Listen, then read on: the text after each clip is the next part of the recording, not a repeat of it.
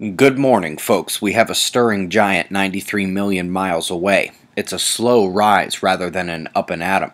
The primary feature visible from Earth's vantage point was the snap and release of a small filament on the northern hemisphere just to the south of the large coronal hole. It was already departing, and this event will not produce geo-effective space weather. Coming to spaceweathernews.com, we see a slow trend up in solar flaring. Even without big events yet, we can see a better sunspot situation for flares. The leading group is Gamma class with scattered magnetism, but no Delta class interaction at this time. This grouping was born just 3 days ago, and now has grown and spread to gain some modest flare potential today. But that's not all. Also on the south, but on the eastern limb, we have new spots coming in. The magnetism appears to have some complexity, but it will take another day to fully analyze it. This will be another flare candidate. After Andromeda screamed on September 10th, we had Taurus give us our second gamma burst in 2 days. The solar wind speed is dropping in yellow, and with it, the geomagnetic disruptions are calming down from strong levels yesterday.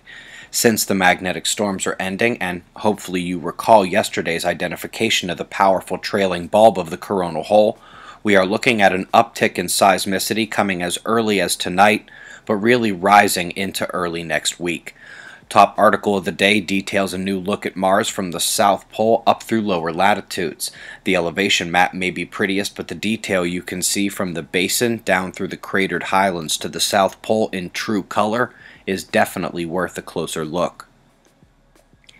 Kilo ran north quickly while another system fades west of Hawaii, but I am watching the convergence line heading towards the west coast and thinking it's time to introduce the Atmospheric River Watch website. For those who know what arc storms are, that's what they're tracking here.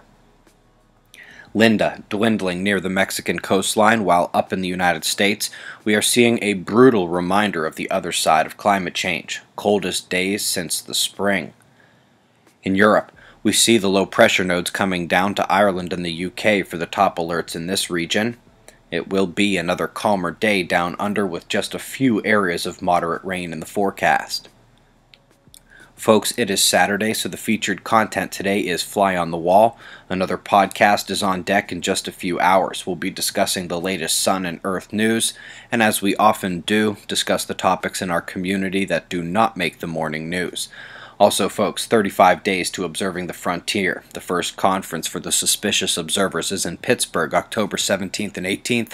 Tickets for that and our January event in Phoenix can be found at suspiciousobservers.org. We've got your current conditions and shots of our star to close. It's 5:55 a.m. Eastern Time, and that's the news. Eyes open. No fear.